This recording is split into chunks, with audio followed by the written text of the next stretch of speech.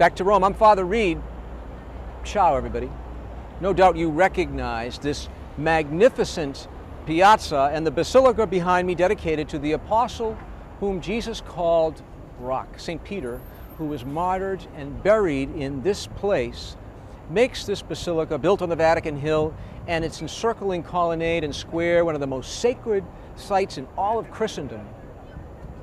This was the site, the place, where the Circus of Nero was built. And in the first century, after the Emperor Constantine officially recognized Christianity, he started construction of a great basilica in this spot, which had previously been a cemetery for both pagans as well as Christians. Then under Pope Julius II, construction of the current basilica that we all know and recognize began and was completed in 1615 under Pope Paul V. Donato Bramante was to be the first chief architect, and many famous artists were involved, including Bernini, who designed the beautiful dome and was responsible also for the great St. Peter's Square.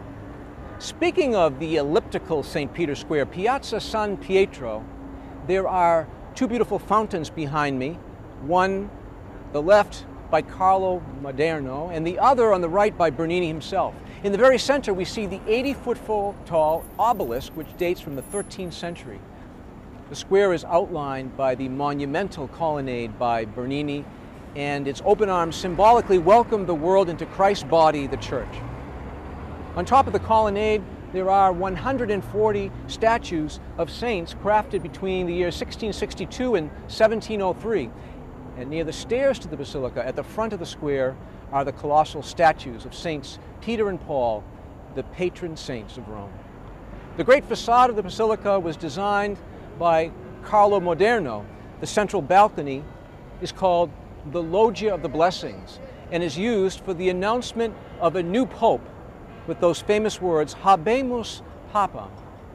We have a pope, and his Urbi et Orbi blessing given each Christmas and Easter morning from that same balcony. The relief above the balcony and under the balcony by Bonvicino represents Christ giving the keys to St. Peter, and the facade, topped by 13 statues in travertine of Christ, the Redeemer, and the 12 apostles. This is a great place.